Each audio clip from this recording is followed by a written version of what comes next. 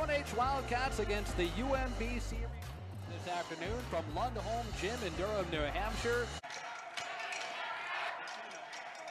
Here's a shot up top from Summers early, and 10 seconds in, it's 3-0 UMBC.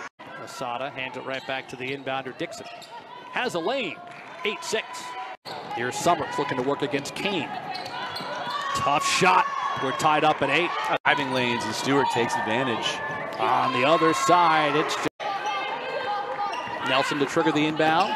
Underneath, tight spot. Shot goes up, shot goes in. Jania Summers finding an opening. So far. Dixon to Summers. She was open from 16, knocks it down. 9 points on 4 for 6 shooting. Stewart, the up fake, drives, blocked from behind by Braswell. The good job by Serbasowitz, though, getting into the paint, creating a shot for her teammates. A rare transition. Finds Summers. Skip pass, tough to handle. Still letting it fly, and nailing it from deep is Keila Dixon.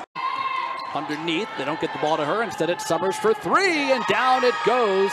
Jania Summers with a game-high 12. UNH with its largest lead of 7. It's 31-24. We've reached the intermission at Lund Home Gym here. Settle, left side, deep 3. That ends the run. That time. Madalonis off the window, no, and the Retrievers have numbers the other way. Settle in the open floor. Asada, right side, finish. Dixon wanted 3. Instead, the pull-up left side is good. Doesn't have anyone to take his place, so hopefully that does not happen. Johnson had a 2-on. Dixon makes the decision to dribble drive. Contact, no call, and she gets the settle. Kick out. Summers, 3. Yes. Madalonis trapped. Good defense by Johnson. It's taken away. 2-on-1 break. Nelson, Johnson, spins, shoots, and scores. Energy is shifted to UMBC's direction. Quick ball movement. Summers, 3.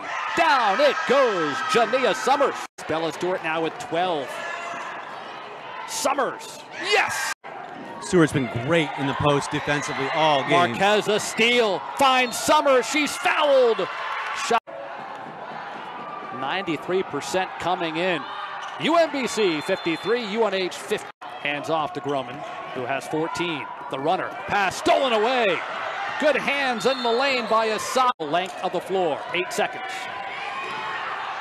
Kane wasn't ready for the pass. It's taken away by Marquez. Marquez finds Johnson, and UMBC finds its first America East Conference win of the season. The Retrievers explode in the 4th quarter, outscoring the Wildcats 23-4, and they pull out a 57-52 win.